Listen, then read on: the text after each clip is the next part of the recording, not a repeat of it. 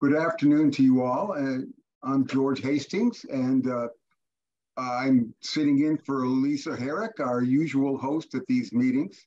And I want to welcome you all here today and thank you for attending this meeting.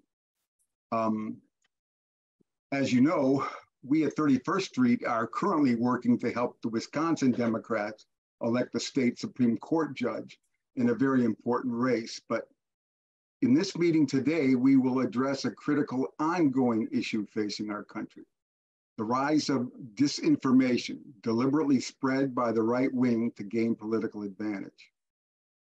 If you're puzzled why so many Americans are falling for the illogical nonsense of people like Trump and DeSantis, and why so many citizens actually believe those alternative facts, which seem so obviously wrong to us, then our discussion today will help you better understand this phenomenon.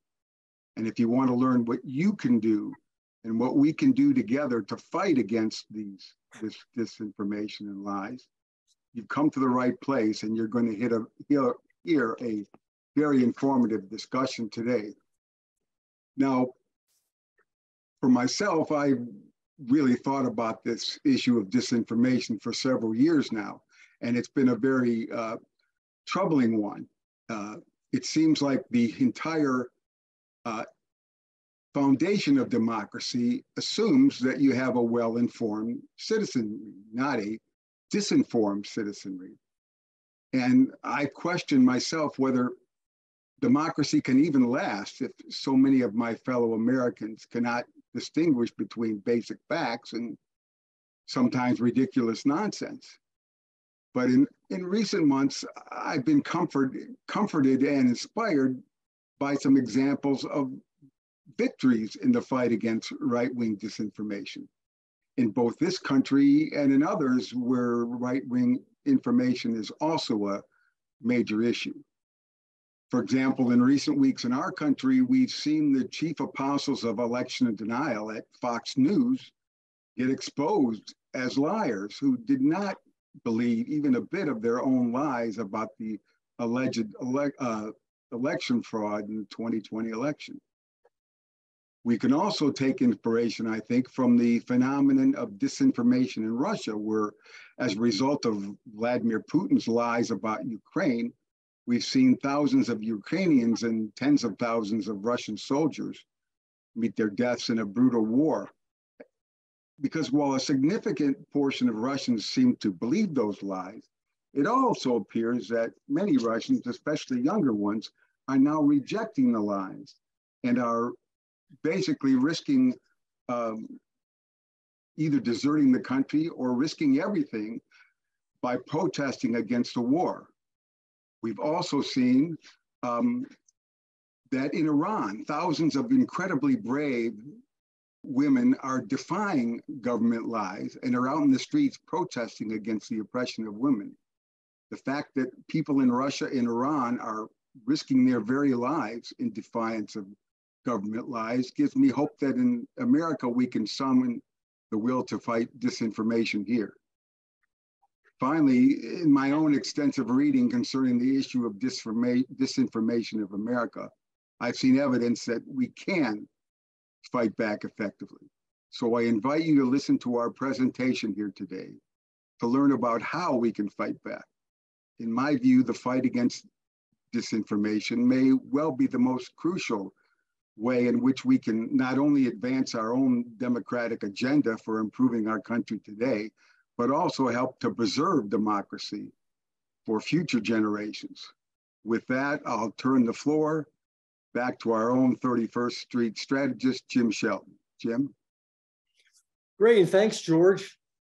I was really inspired by that. So thanks so much for that, good friend. So I'm the political analyst, and I'm gonna, as usual, just pretty much everybody here knows me. I'm gonna jump to some slides here, and just to get it started. Everybody see that and hear me okay?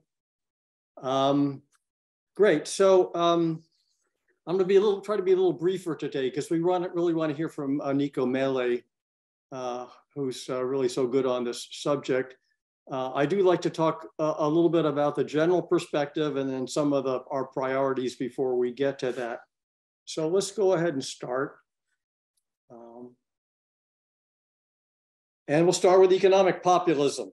So this is sort of the general perspective. I think this is the best thing we have, guys. No, not one thing, but there are other things, but I do think it's our best sort of message for the working class folks that we want to reach out to, and to rural voters that we really need to kind of continue to hold on to, or try to win back, I should say. And Biden is actually, I won't say everything he's doing is perfect, but he's definitely pushing this particular message. And here's part of it. Just part of it, taxing the rich and corporations, I would say fairly, not just soaking the rich, that sort of thing. But again, I like to show a little bit of data. This is, I showed folks these kind of data from Navigator before, well-respected national survey organization.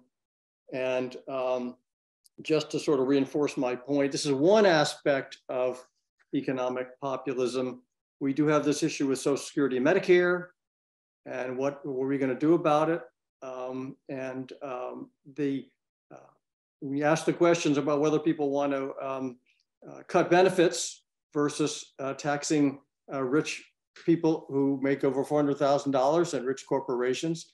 Perhaps not surprisingly, you do get a strong vote for that latter alternative.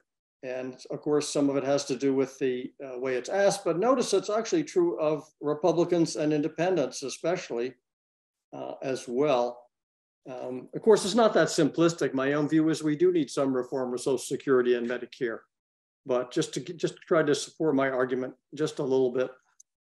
One other survey thing that caught my eye is a little bit older, but it has to do with the hearings that the Republicans are doing in the House. And I don't think they're getting much traction. Now, they'll probably get some, and again, maybe the right-wing media will try to blow it up and so forth, but they start off with a sense that people are pretty skeptical of that. And especially once people become sensitized to it. So I just thought I'd show that, especially by the first slide. The general point is on most issues, when you actually get into the content, what Democrats are proposing are, they are winners. And our problem is that, there is a messaging problem to some extent, but also we do have this severe handicap with disinformation, that part of what we're going to be addressing. So I can't resist, I put together this rogues gallery of these folks that we all know.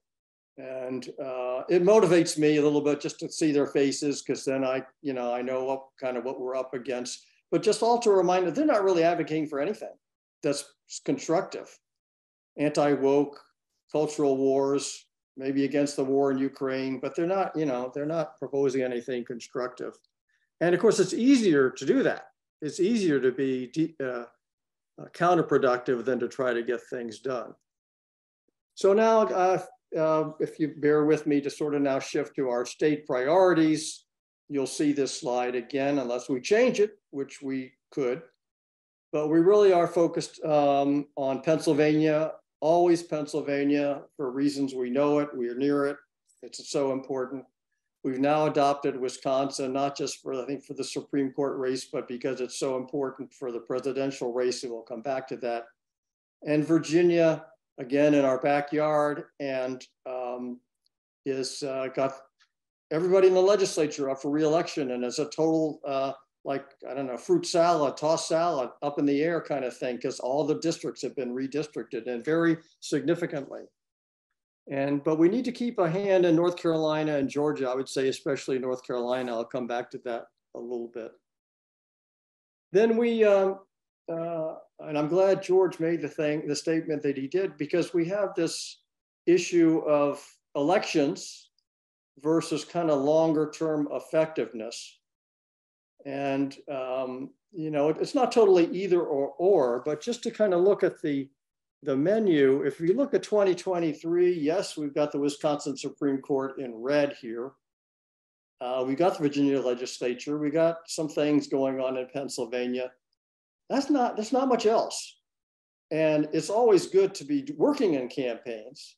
And campaigns are interesting and sometimes rewarding and even fun when we win. But compared to what we need to do in 2024, it's just huge. Presidency, both houses of Congress and so forth. And logically and rationally and strategically, we should really be putting the major part of our effort, in my view, in trying to get ready for 2024, assuming that we have good things that we can support. And I would say that we do. So that brings us to our infrastructure priorities. Those are the things I was just talking about. We have these grassroots groups that I think, you know, especially in Pennsylvania and North Carolina even, were actually pretty effective, maybe very effective. And I'm really glad we did that in the last cycle. But just, you know, what happens is they atrophy. Everything atrophies. And I heard this week that one of the major grassroots groups in North Carolina that we didn't support, but a major one, they have furloughed everyone. So I guess they're still operating, but you know, we need to kind of try to help sustain these folks and help them grow if we're going to do well. And of course, the Democratic state parties, and we have a major ally with SPAN. I don't want to go into that. I'm so thankful to have them as good collaborators. We'll be, I think, working with them. But then we also have now added anti-right-wing propaganda. And I've got it in red because it's a topic for today. It's so important. And I do think we're beginning to see that there are things that we can do to weigh in to help. And it just making that same point. This needs to be an infrastructure building year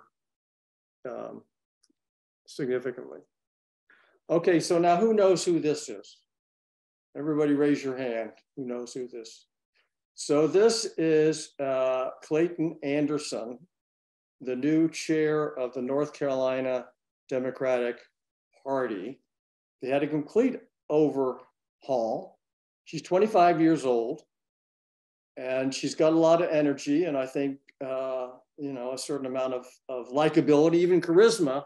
But more importantly, she's got together a good team in North Carolina. And according to Martha Lanning at SPAN, they are undertaking the important things that you need to do as a state Democratic Party in North Carolina, especially the kind of organizing and the organizing structure that we've tried to support in other states. So, you know, they have a lot of challenge, but they, I think, and mostly they're going to need money. Of course, they need to get an executive director and so forth, but they're on the right track.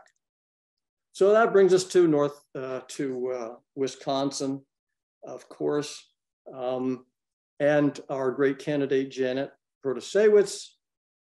I will say that the Democrats, as best I can tell, have done everything right in this election. And I'm happy that we're weighing in as well. The Democrats have a multifocal, you know, they're doing all the media stuff, they're doing grassroots stuff. They got the party, they got the NGOs working together, they're doing canvassing and so forth. The Republicans seem to be, best I can tell, mostly relying on television attack ads. And of course, they're attacking her for being soft on crime, which she isn't, but they're trying. And we've had the advantage of getting out earlier, actually having more effective money spent. And I'm very happy with Ben Wickler and the general effort, of which I'm proud that we have a significant part with our two grassroots groups. This was in the newsletter the other day, but it's one of our canvassers in the sort of western middle part of Wisconsin. And it turns out that in the Grow area, they have two branches of the University of Wisconsin. And this is one canvasser out in the snow, and they've done this in two subsequent major snowstorms. So they're doing the work for us. We just need to help them a bit more so they can finish strong. We're almost there, as Mary will tell you, in terms of contributions. And we are going to actually have some people ourselves doing a bit of canvassing out there to help as well. Not there, but in Wisconsin. So this is the other point that I made again at our last meeting, but it's so profound, I'm going to do it again, which is just why Wisconsin is so very, very important for the presidential election, amongst other things. And winning the Supreme Court race will help us on that as well. But just to remind folks that this interesting scheme just ranks all the states in their 2020 vote for how Democratic or Republican they were, from DC on the left to Wisconsin on the right. And you notice the blue gets a little paler and paler the more we get to the middle. And you know, to get to 270, even if we have Pennsylvania and Nevada and Michigan and so forth, we still need Wisconsin. I mean, we could do it with Arizona, but I don't think we can count on that. And we could do it with Georgia, but I know we definitely don't want to count on that. So it just makes Wisconsin so strategically important. And that's why we believe supporting these grassroots groups now, and probably somewhat more down the line, will put them in a better position to be helping in next year. So now we'll switch to anti-disinformation. Many of you know I've recommended this terrific book by Dan Pfeiffer, which I think is really good in laying out the problem. But also, and we're going to have Nicco in just a minute, but we are also doing a major webinar, just kind of save the date. And, you know, Julie Greenberg is the leading light in all this and has been bringing me along with it. But we're going to have this webinar with Dan Pfeiffer and Tara McGowan, who's another wonderful authority and actor in anti-disinformation. Her organization is called Courier Newsroom. She's not going to be just talking about her own organization. She's going to be talking about opportunities. But hopefully, we're going to try to get a lot of people. We're going to try to coordinate with a lot of other organizations to see if we can't get a huge turnout for that event on the 26th. And then lastly, again, I've showed this slide before, but it's to give people a bit of a taste of how we're thinking strategically about anti-disinformation. There are these three levels that you can think of. There's kind of a structural level that's really kind of beyond most of what we can do directly. There are a sort of reactive level where people sort of listen to what disinformation is going on and then enlist people to kind of respond to it, kind of on their own, but in an intelligent way. That's useful as well. But we also think that there are organizations out there that are in what we call a competitive arena, including a lot of it relates to various efforts to support local news, which is not only important because it's dying to some extent, but also because in many surveys, voters will say, oh yeah, that's what I like to get news from local sources. They don't necessarily trust any national media and so forth. So anyway, we're gonna try to raise some money for this, just to kind of, and also try to promote with other people, other organizations, that they should be, you know, I would like to think of it as more like a groundswell than anything else, because it's such an important problem. And there are things that we can do.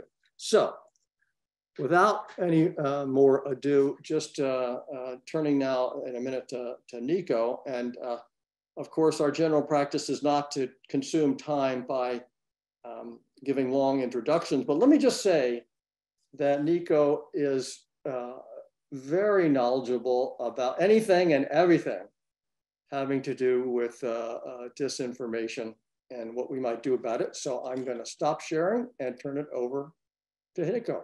Over. Thank you. Really a pleasure to be with all of you today. You know, my name's Nicco. I have a background, I spent 10 years as a political consultant and 15 years in the media industry as a news executive. Most notably, I was the deputy publisher of the Los Angeles Times with responsibility for running that business. I'm not a journalist. I was a business executive with P&L responsibility. I also spent 4 years as on the faculty at Harvard, where I remain adjunct, but I was full-time faculty and ran a research center called the Shorenstein Center on politics and media. And so I really appreciate your time, and I'm going to try and be judicious and just run through a few slides, and then would be happy to take questions and engage in a discussion. So first, I just wanted to say thank you. Ben Wickler in Wisconsin is one of my oldest friends, 20 years now. And, hearing everything you're doing really just gives me so much hope for the effort you're all putting into combating what I really truly believe is a terrifying moment for America, facing a real chance of an authoritarian regime here. So, I'm going to start by just talking a little bit about what I think has happened. This is a graph of newspaper revenue in the last half century. It's collapsed, right? Print revenues collapsed. The reason for that is relatively simple. 2014, 2015, when I was at the LA Times, a full color ad on a Sunday was was about 40 grand to reach 400,000 readers. To buy the same ad on our website to reach the same 400,000 readers is about $5,600, but you could reach the same 400,000 readers with $16 in Google search ads. And so this kind of collapse of advertising revenues decimated the industry. To give you an idea, in 1980, there were the same number of steel workers in America as local journalists.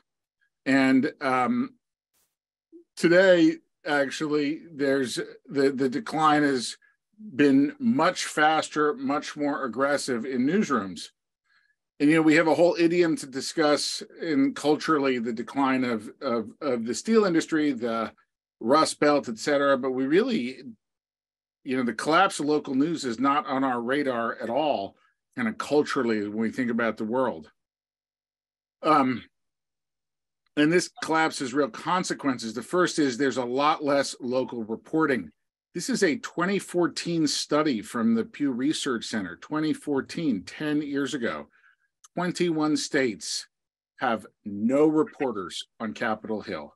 That's 42 US senators who in their 7 years in Washington, D.C. never get asked a question by a local reporter. And there's great work out of UNC, an academic there, Penny Abernathy, on news deserts, where she's really tracked the hollowing out of news in America. One example here is the Denver Post. In 1980, I believe it had 400 full-time journalists. Today, it has about 20. And that's one of the fastest growing metropolitan areas in America during that time, and one of the wealthiest. So, there's a lot less local news. Two is there's a lot less trust in what there is. The things that are filling the void, people don't really trust. A lot of research here in this decline in trust, but newspapers taking it very hard. And then I'd say that the vacuum created by the collapse of the local news has led to it being filled with junk, right? With crap. So this is a study we did at Harvard while I was there of the top, this is the top 50 mainstream news audiences on Facebook by audience size. Probably too small for you to read, but all the way on one side is BBC News, about 50 million readers on Facebook. And you can kind of see there's everything from The Atlantic, Politico, LA Times, Wired, BuzzFeed, Univision, et cetera. This is the top 100 junk news sources on Facebook in that study, and this is them on the same graph.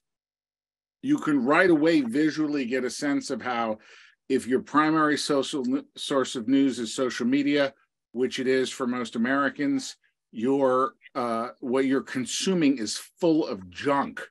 When I say junk, I don't call it fake news per se.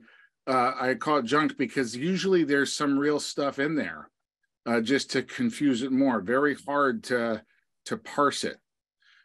In particular, I'm kind of obsessed with the role of right-wing media in America as mainstream media in this day and age.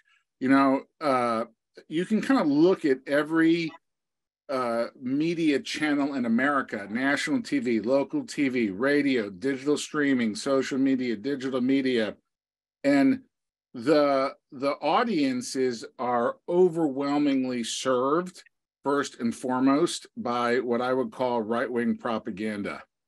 They just dominate the sphere.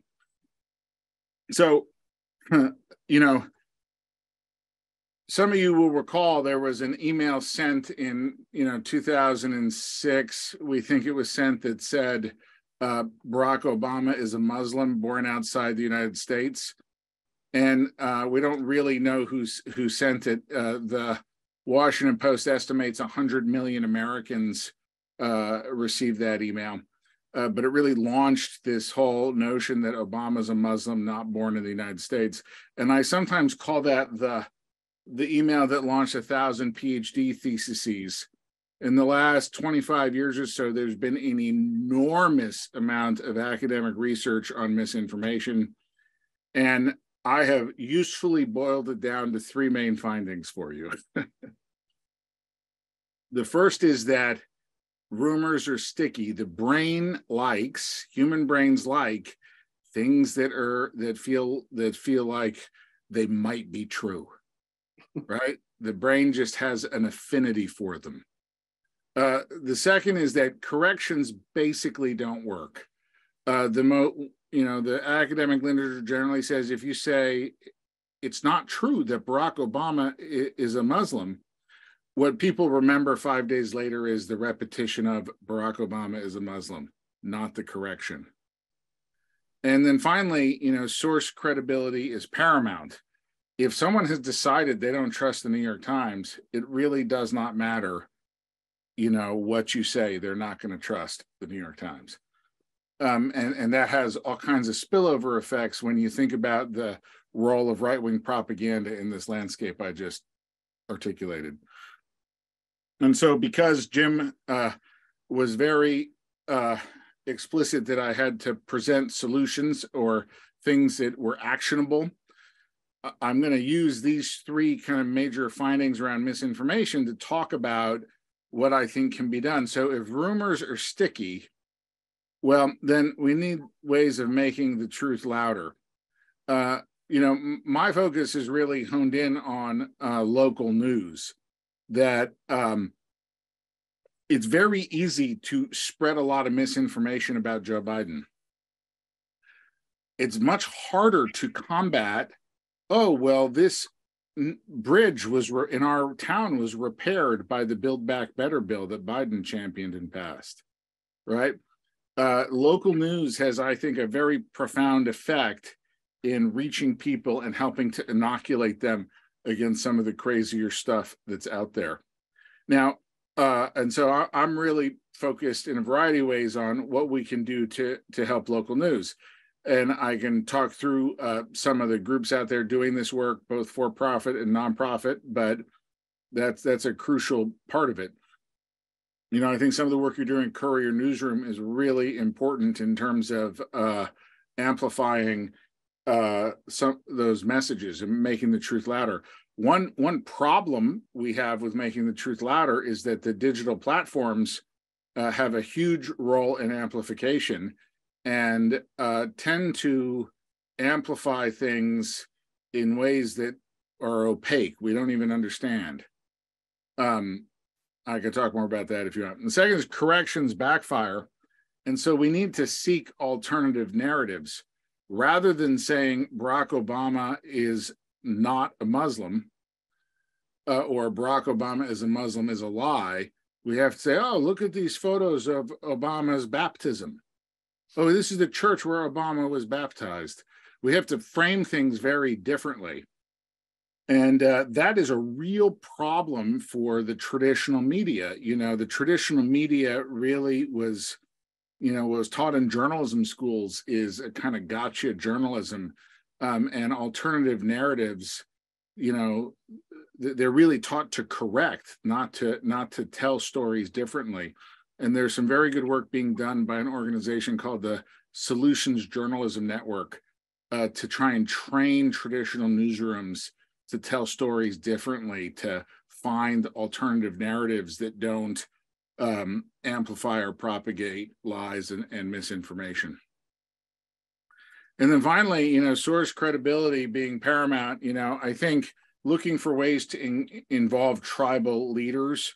You know, a good example of this is like I talked about, like, you know, talking about the bridge that was built in our town because of the Build Back Better bill, and getting local leaders like the local police chief to talk about how great that is for traffic, right? Looking to leaders in the community who are trusted, and trying to bring them into the narrative in ways that are as strong as possible.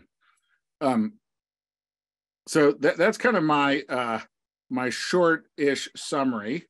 And you know, I thought I would just stop and take your questions and engage in a little bit of discussion here. Happy to give you a little more detail about some of the work being done in this space, but I kind of wanted to hear where you all were at. Aaron, are you ready to get some questions here? Yes. So hi, I'm Aaron Hamburger. I am the membership chair and also the Q&A manager at 31st Street Swing Left. And I see right away we have a question from Jim Shelton. So Jim, go ahead. Yeah, talking to you before, Nicco, I should say. Sorry, I got that wrong.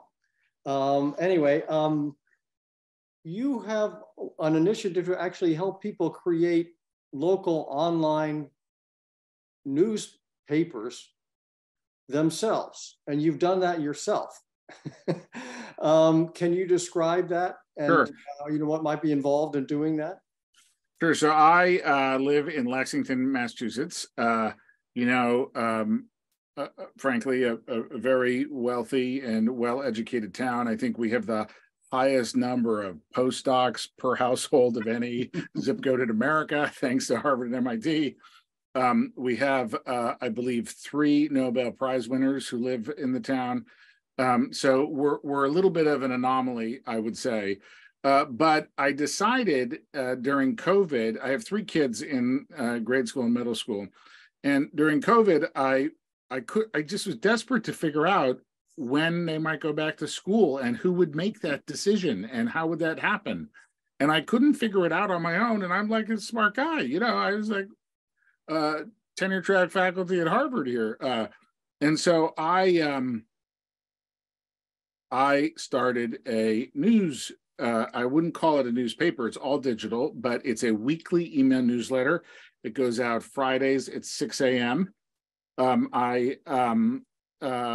We have one full-time journalist, lovely woman, who is the editor of her college newspaper, who I hired right out of college.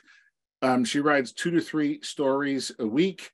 They go out in the email newsletter, and it's become a real hub for the community in a dozen ways. And you know, I, of course, prior to starting this, had spent almost a decade telling other people how to do this without actually having done it myself. Telling other people how to do this based on my market research in the industry and my academic research at Harvard. And so I was a little terrified to actually have to take my own advice. And I was relieved that it worked. You know, it's a 501c3 nonprofit. We raise about $60,000 a year, average gift of $100. All donors, approximately 500 donors, all of them in Lexington. And that funds one full-time journalist. And as our budget grows and the gifts continue to come in, we're hiring freelancers and likely to expand our work. So this model, and I can get it, there's actually a lot more detail in this model, but this model is one I have helped now somewhere north of 500 communities all over the country from Alaska to Iowa implement. And I think there's a lot of potential in it. But what it really does require is, essentially someone willing to bite the bullet and drive the process, and also not to put too much of a thumb on the scale, at least initially. So I can talk more about that, but I know there's other questions. Yes, we are being bombarded with questions. So clearly you're striking a nerve here. George Gaines has his hand up, and then I have a few in the chat. So George, if you want to ask your question. Yes, I do. I think probably more than anything else, this is all about me, but I would prefer to think that a lot of our folks may have a similar thought. I happen to very much like yard signs and putting signs on my stickers on my car and that sort of stuff. And I have found that a number of my neighbors, a number of my relatives, a number of my friends have the same reaction when I do any of that of, oh, you need to be careful. They can really mess up your house. Oh, they will come do something to your kids. Okay, George, can you get to the question? Because we got a lot of people want to ask questions. Oh, so okay, I'm sorry. Zero it on your question. How do we fight the negative impact to not react to the negative stuff that's on the web and everywhere? Great. Yeah, I think that the issue of how do you handle misinformation, right-wing disinformation is tough. Like, famously, you will all remember John Kerry in 2004 ignored the Swift boats attack, and that turned out to really be a bad idea. I think traditionally in politics, political analysts, political consultants, the traditional view has always been you ignore absurd attacks because by responding to them, you give them oxygen, right? And I think that's I think that sometimes is true, but frankly, in this day and age, I think it's really important to really aggressively respond to attacks, to try and shut them down before they can grow. And the trick is to be as authoritative as possible. One example is Obama lived almost his entire presidency with this notion that he was born outside the United States and was a Muslim. And I personally, I even had it out with Chuck Todd, who is a friend, and Chuck Todd had Mitch McConnell on Meet the Press and never asked him, do you believe Barack Obama is a Muslim born outside the United States? Republican leaders were never confronted and asked to explicitly reject this, to kill it. And so Obama lived with it. And, it was really interesting to me that at the White House press correspondence dinner, Obama made his whole shtick about making fun of this rumor he was born outside the United States, that he didn't have a birth certificate, right? He really went to town. And what they did very cleverly is, I don't remember the exact chronology. I wrote it up in a case study at one point, but I think it was on Wednesday, they released his birth certificate. On Friday at the White House press correspondence dinner, he made a number of jokes about it, humiliated Donald Trump, and said, oh, they found a video of my birth. And it's the opening of The Lion King, right? Where the baby lion is born. And really it was hilarious. And then on Sunday, he kills Osama bin Laden. And that was meant to show executive force and power, right? So they really teed this week up to try and kill the notion that he was born outside the United States and did not have a birth certificate with overwhelming force.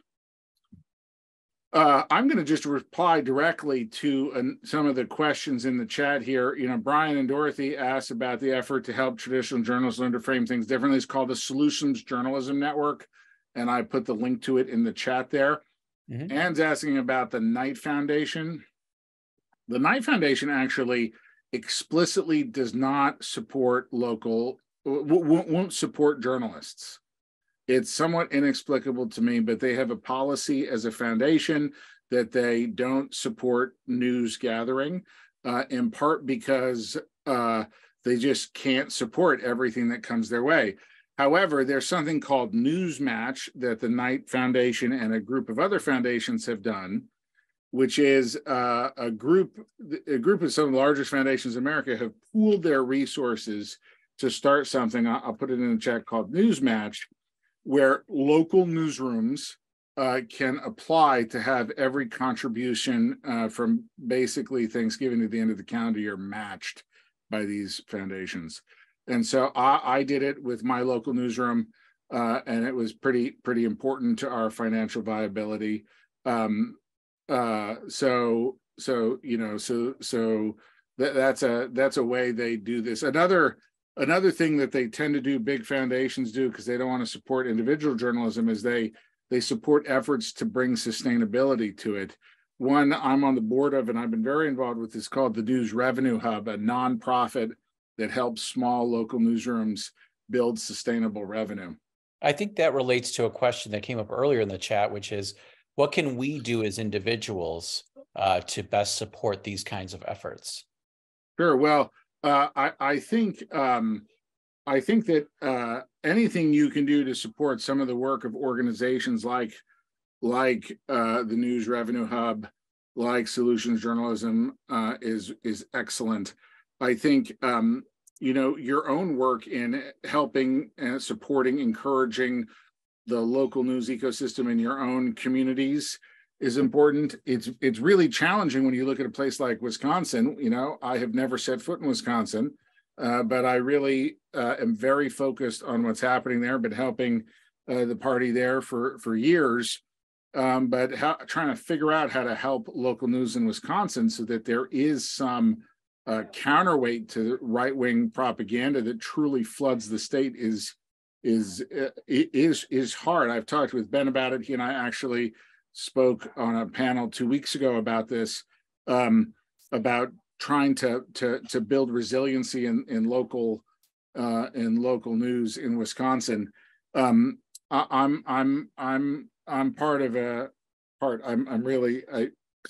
leading an effort to try and raise funds to buy local newspapers in Wisconsin and Michigan and Pennsylvania that might otherwise shut down, to buy them in order to try and keep them alive and provide that counterweight. One of the things that Ben's been very helpful with is looking at ways. I helped make this happen in Colorado. We 3 local community foundations in Colorado put together some of the capital to allow us to buy a group of hyper-local newspapers in Colorado that otherwise would have closed, and that are, so nonprofit is managing these previously for-profit newspapers. So there are efforts like that, but it's diffuse, and it's kind of in the, this is work that's in its kind of early stages, I would say, and rendered more challenging because of the very local nature of it. Got it. Okay, we have time for 2 quick questions.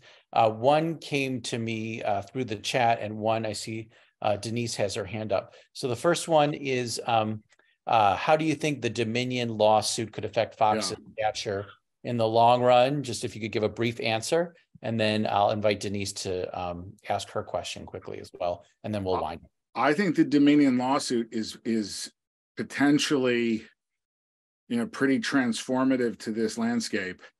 In my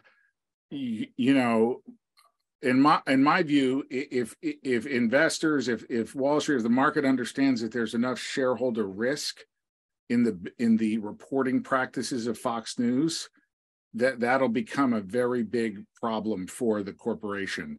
Now, that rests on the judge finding in favor of Dominion, which hard. I'm not a lawyer, not an analyst, but I've read actually every word in the case. Hard to believe that they don't, but you never know. The courts are very challenging in America these days, and even liberal justices have been challenging on this question of libel. So we'll see. I do think there are two important things to recognize about. Even if Fox faces major headwinds financially because of these lawsuits, and it leads them to kind of scale back their reporting, it's a major business dilemma for them. Every time they have tried to back off of Trump and his lies, they lose viewers, they lose ground, and then they come back to it. And so I'm very curious to see how that plays out. And the second thing is, I had that slide showing right-wing misinformation is the mainstream media in America. Fox is a very important, very large node in that ecosystem, but it is not the only one. But I think Fox losing in that lawsuit, facing significant punitive damages, facing the likelihood of other lawsuits being filed on that front. I know of I think a dozen in progress in one way or another. I think would be really pretty transformative to the ecosystem. Okay, very quickly, Denise, if you want to ask your question, and then anyone else who has a question that didn't get answered, feel free to put it in the chat, and I'm sure Nicco will stick around to answer those questions. Denise, did you want to? Yeah, it's actually George, not Denise is over here, but I'm George, and I have a question.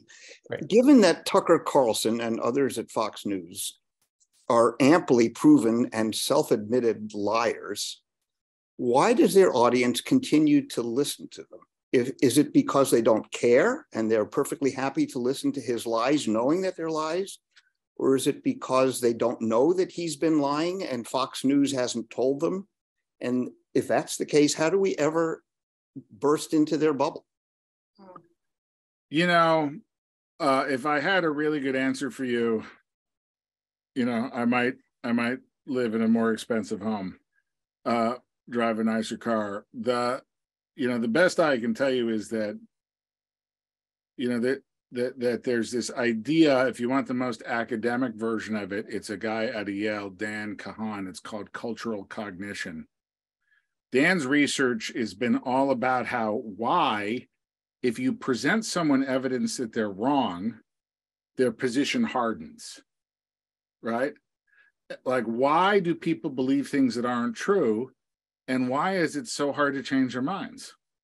And his answer is that it actually has nothing to do with the issue. It has to do with their kind of identity and sense of who they, who their tribe is. Cultural cognition is the academic term. And I'll put the Wikipedia page on it is pretty decent. And so, that's the best answer I have on the Fox News front, that it really isn't about any single issue, whether it's true or false. It's about a sense of my identity, who I am, the communities I participate in, and the threats and challenges to those communities. I also think that, you reference this a little bit, I think, Jim, in his opening remarks, but there's a lot, broadly speaking, if you talk to political scientists and ask them, why did Trump win? Why did his message resonate? I'm oversimplifying it, but they're basically split into two camps. Those who think that it was really about race and racism, and those who think that it was about income inequality and economic populism. And probably, of course, it's about both. But I think if you take kind of the income gap and you combine it with some racism and a sense of hopelessness, and then you layer on it a very thick topping of media that riles you up and social media that kind of algorithmically encourages fear and anxiety, I think you end up in a very toxic place where puncturing those rumors and narratives and beliefs is not easily done. You know, Jim kind of teed it up well, that there's the immediate races to be won to protect the democracy, the institutions. Then there are the longer term questions of how we actually have some long-term systemic change. Well, I think this is I think this has been a really kind of great taste of, I think, a long conversation that and a long fight we're going to be involved with for some time to come. So we really appreciate you being here, Nicco. And again, I encourage you, if you did not get your question answered, please go ahead, put it in the chat, and I'm sure Nicco will continue the conversation there. I'm going to hand the mic back over to Jim. Well, I guess, and then I'm going to hand it over to Mary. Great. She's going to, she has the next piece for us on Wisconsin. Hello, I'm Mary Pence. And so, you know, when I think about the battle to win control of the Wisconsin Supreme Court, one issue that the court will be dealing with is very important to me. Because for me, one woman denied the opportunity to obtain a safe legal abortion is one woman too many. So when the Dobbs decision was handed down, an old Wisconsin statute became effective again. And when the Wisconsin Supreme Court decides the case as to whether to strike down that old statute, I want Judge Janet to be sitting on that court. So 31st Street has set a goal of raising $150,000 for two grassroots groups working in the rural parts of the state, Grow Action and Progress North. So far, we have raised $142,000, and we need to raise just $8,000 more in order to reach our goal. I know that many, perhaps most of you on this call have already contributed, some twice. But would you consider giving just one more time? My husband and I have contributed $4,000 to Wisconsin, and we are going to contribute one more time. The blocks in this pyramid represent the total we need to raise to achieve our goal, $8,000. Would you please look at this chart and identify the highest block that represents the highest amount that you feel you can contribute? If you are well off, ask yourself, if I don't fill this block, who will? And if you are not well off, then pick a lower row. Dan and I have already picked our block. Will you join us? Thank you so much.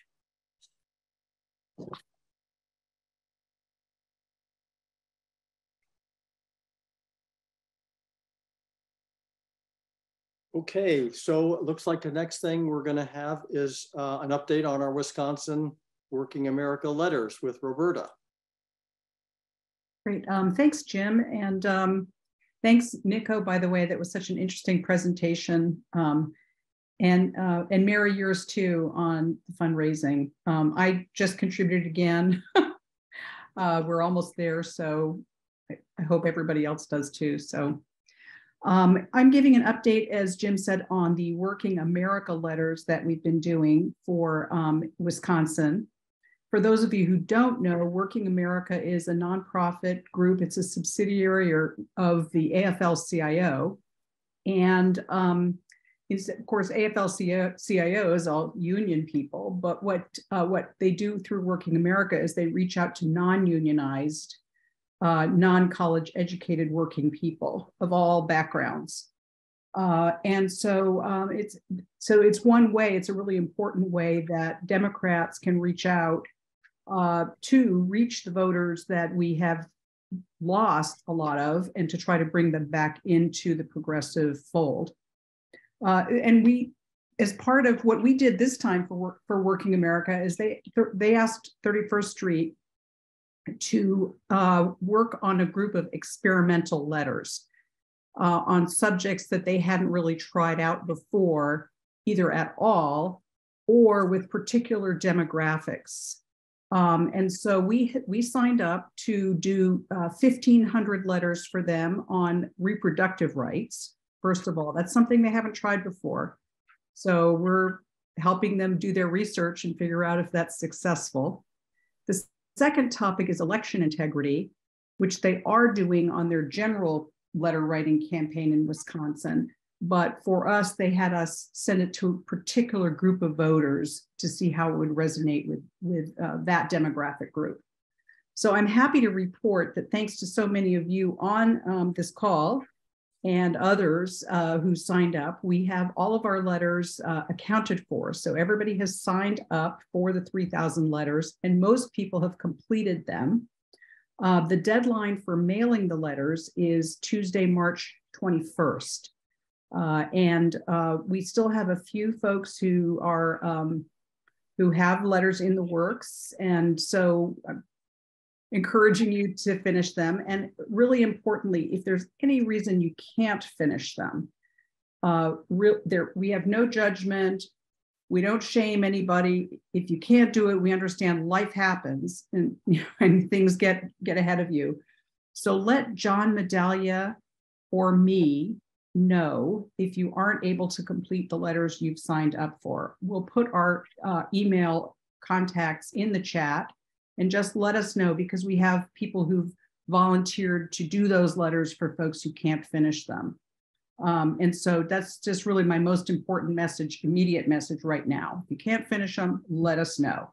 And then we'll get them assigned so we get all of them completed. So great. That's all I need to say. And if I missed anything, let me know. Thanks. Thanks, Roberta. We're going to shift now to Catherine to talk to us about canvassing in Wisconsin. Hi. Yeah, so Diane Kapelian and I are planning to drive to Wisconsin starting on Friday, getting there Saturday, and to work through the election on April 4th. The Southeast Regional Organizer for the Wisconsin Dems is looking for housing for us, and he is happy to look for housing for anybody else who might want to come. He's asked us to work first for a week in Kenosha, and then for after early voting's over to go to Racine. So I did a little research today on those two communities and their election results and their demographics. It's, you know, wider, I would say, than areas that we usually go into, but at least that I do anyway. Pittsburgh, Georgia, Harrisburg. Anyway, but the margin in those two communities for election results in the last 4 years is like 1% or less than 1% favoring Republicans. So it's an area where it seems like it's really, really important to emphasize to people who are Democratic voters that they actually go vote. So anyway, if anybody's interested in going, you know, let me know, let Diane know, if you don't have our contact information, let somebody else know and find us. So as much as anything, this is just to celebrate the fact that the two of you are going to go and spend a week and a half in what will not be wonderful weather to do, you know, what you could call the Lord's work. So thank you very much for that. Sure. So George, you have some closing for us? Oop, I have to unmute. Thank you. Well, we're at the end of our presentation of part of our program. So I just want to thank you all for being here. We think we've introduced you today to an issue we haven't talked about before in 31st meetings, this idea of fighting disinformation. And Nicco has given us a good start on that and given us some ideas about how we can fight. It's an issue we're going to work on in the future and see what we can do together as a group. So we're at the end of our program. If those of you who want to, certainly feel free to leave the Zoom. We're going to stay on. Nicco's going to stay on a little bit, take some more questions for another 15 minutes or so. So those of you who want to stay, please do. Those of you who are going to leave us, we thank you again for tuning in, and we'll see you again.